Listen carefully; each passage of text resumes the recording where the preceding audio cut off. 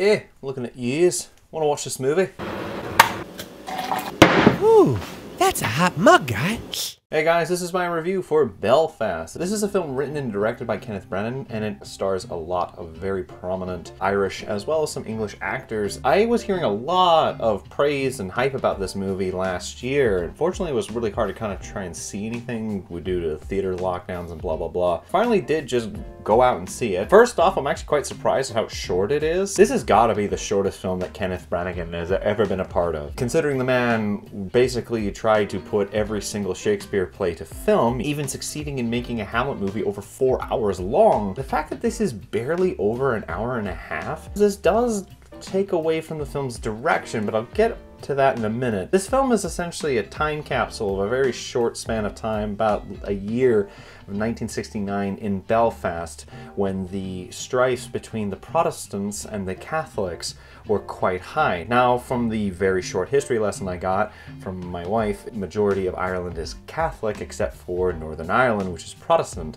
because they still wanted to stick in with London. Protestants were quite harsh to Catholics and vice versa, to the point where if you weren't with either one, you were an enemy of both. There are parts like that in the film where the Protestants are trying to get other Protestants to get with them so they can go harass and terrorize the Catholics. And then when some of them are like, hey, you know, that's kind of a dick thing to do, we just want to be friendly with our neighbors, we're like, well, fuck you, we're gonna go and beat you up now. The ideology of religion in a nutshell, kind of. That's a topic for another day. I'm not touching that with a 60-foot pole. The soundtrack is so good. I was just tapping my foot to every single tune in this film. Ton of little pieces of history throughout this film in terms of just the living style of Ireland at the time. Going back to the narrative complaint I kind of have is that there is this inner dilemma with this family of whether they should stay in Belfast or not, considering the rising escalation and violence that's happening around them.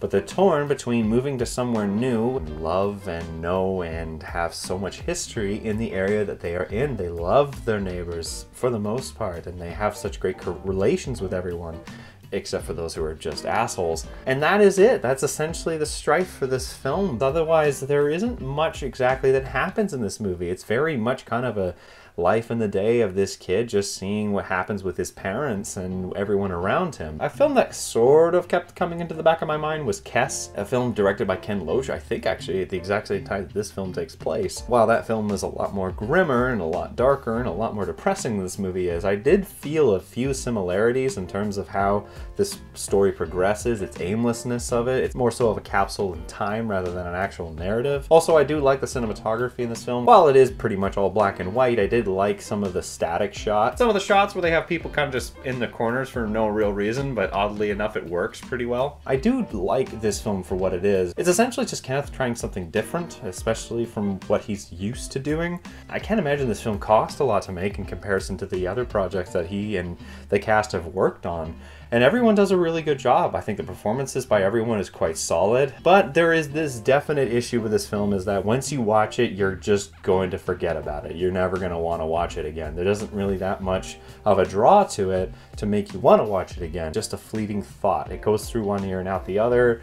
You might think about it for a few minutes, but afterwards, that's it. Could this get nominated for things? I can see that, possibly, but at the same time, it's one of those movies that you know will get nominated for a bunch of things, but it won't win anything. The only thing I could think of that it has a slight chance at maybe might be cinematography. That's a stretch in itself. Belfast is a light-hearted little piece of history for you to watch and experience and enjoy and then kind of just forget about it. So my final rating for Belfast is a 4 out of 7.